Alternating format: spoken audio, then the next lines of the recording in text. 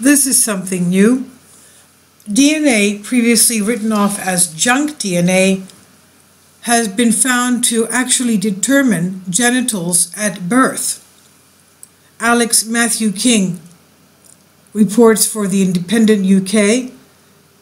They say that loss of unessential DNA section, which boosts sex determination gene, causes male mice to develop female genitals and ovaries. A small snippet of junk DNA, previously thought not to play any essential role in humans, may be the difference between being born male and female, according to UK researchers.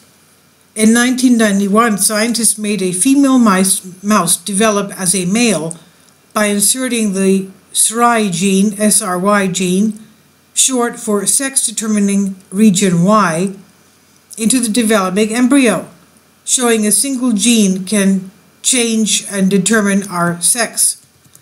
Now, research published in the leading journal Science magazine shows there is another equally important instruction located in the seemingly unrelated part of our DNA manual, which, if removed, results in a genetically male mouse developing female genitals and ovaries. This is a new discovery called Enhancer 13.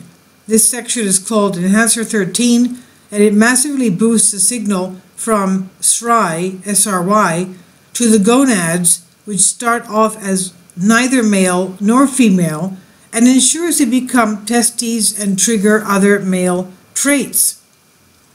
It also has an equivalent in the human genetic code and may help explain why people missing genes in this area may be born with partially formed genitals, ones that do not conform to their gender, researchers said.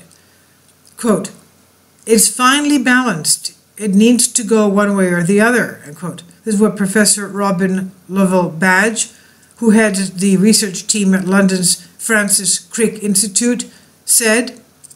He first identified SRY 27 years ago, said the Independent. Quote, "SRY is there and it starts the process. Then you immediately get all these mechanisms that reinforce it, like Enhancer 13, unquote. So once the testes have developed, they can release testosterone, the male sex hormone, which floods the other bodily tissues and directs them to form the penis, the underpenis. The underpenis further charges the puberty. Now, if this process is not followed all the way through, it could mean the outward genitals do not fully form and the fetus begins to develop as a female. Only 2% of the 3 billion points of human DNA include all the instructions for our cells to develop from embryo to adult and keeping our bodies running. These genes each give an instruction to create a particular protein, which perform all the tasks in our cells and allow them to work together in larger structures of the organs. In SRY's case, it gives the instructions for a protein called SOX9, which is released in the precision burst to tip the gonads into developing as testes. Quote, "In the mouse, we know it only acts for a few hours. It's a pathetic little gene. It wakes up, gives an order, and goes back to sleep. One couldn't argue it's a typical male." Enhancer 13 is part of the 98% of the DNA which does not contain any protein coding genes, but despite being 500,000 letters away on the DNA instruction manual, it triggers precisely alongside SRY to boost levels of SOX9. And there's an embedded video here you can watch as well.